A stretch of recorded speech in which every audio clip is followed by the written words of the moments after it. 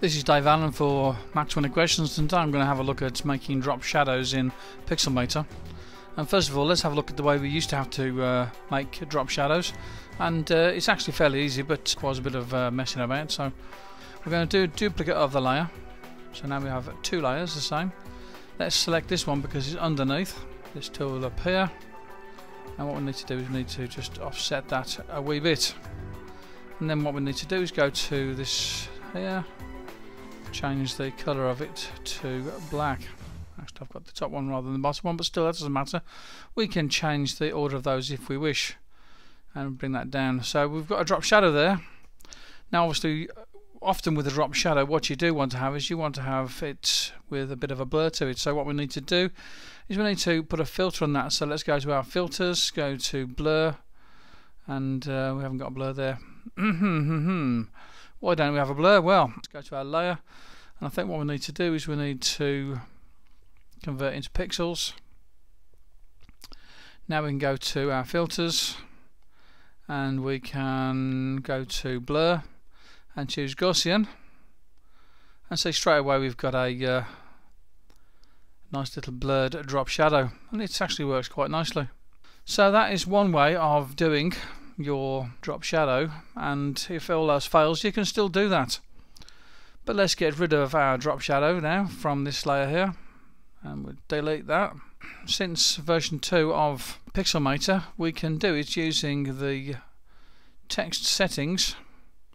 So first of all, let's just click on that button there, so we've got something already straight away, and let's decide that we want to have our drop shadow down there. This decides this distance we want it from the text. This one will say how much the opacity is, and this one will do the shadow blur. So that is a lot quicker and easier to do a drop shadow in Pixelmator than it was before with text. So here we are with our brush stroke, and I want to do this here. There's a nice little line. We want that to have a drop shadow. How on earth am I going to do that? Well, for a start off, I've made a mistake by drawing that onto the background layer.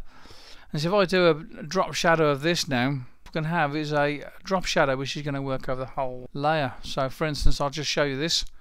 If I go to the filter and I use the Quartz Composer, and I've put a Quartz Composer drop shadow in there. I'll put a link in the show notes to how to get this drop shadow if you haven't got it already.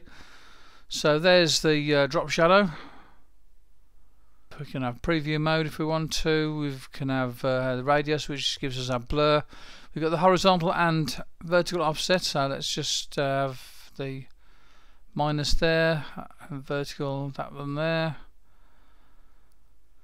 And it still looks like we have no drop shadow, so let's just go to this tool here and do that. Let's do filter, Quartz Composer, and drop shadow. There, it's happening now, look. So we've got to have the vertical offset down to the bottom, horizontal offset down to there, and click on OK. We've got a drop shadow, but it's worked on the whole layer. What if we want to have a drop shadow just on a line like that? Okay, there, so we've erased our little wiggly line there. Let's just go and do another layer, and let's put the layer on top of everything else. Nice, we can move these layers around. And now let's get our colour in there. We'll use the midnight colour this time, and do our line, our little wavy line, wiggly line, and this time we're going to do the drop shadow on that. Filter, Quartz Composer, go down to the drop shadow, and immediately we've got a drop shadow, and it's using the settings that I used in the previous one. And let's just change that there, so we've got more of a radius on there. You can even choose the colour that you want for your drop shadow. So if you want a drop shadow that's got a bit of a bluey sort of thing in there, we can do. Some people said you can only have a drop shadow that is, or a shadow that is of black, but sometimes the light in something will actually change the slight tinge of a shadow. You might get a tinge of blue in a shadow. So maybe if we go down a little bit there, so that'd perhaps be more like it. So we've got a little bit of blue in our dark blacky coloured shadow. So that has worked. That's one way of doing it. Let's click OK on there, so we've got our shadow. Now you will notice, of course, that you do get a little bit of a white edge around that there. I don't think that is quite right somehow. Not unless the shadow's further away from the line. So that drop shadow doesn't work quite as well as I think it should do. Let's have another layer. And again, we'll put that up on top of everything else, just to make sure we get it right. And we'll do another wiggly line. Now this time I'm going to do a drop shadow using the Noise Industries drop shadow. Let's see if that works out a bit better. So again, we're going to go up to the filters, and instead of Quartz Composer we're going to Stylize. We go to Noise Industries drop shadow, which is from the FX Factory set of filters. Now that I think works a little bit better. You can see we've got no sort of white edge around it. I know that it doesn't show the shadow perhaps quite as well as having those white little edge on that there, but I think it probably works better. It looks like it should do. So in this NI drop shadow we can choose the offset same as before, and so we can have it sort of down, below, wherever we want it. So let's just put the drop shadow there. We can have a more of a radius so it blurs more, and again we can choose the shadow colour.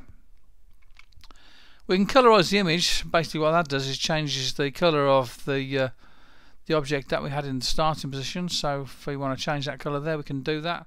Now that drop shadow I think works a bit better because we don't have this little white sort of area in between the shadow and this bit here. Okay, so that Noise Industries drop shadow does work better, and it's a free filter that comes with FX Factory.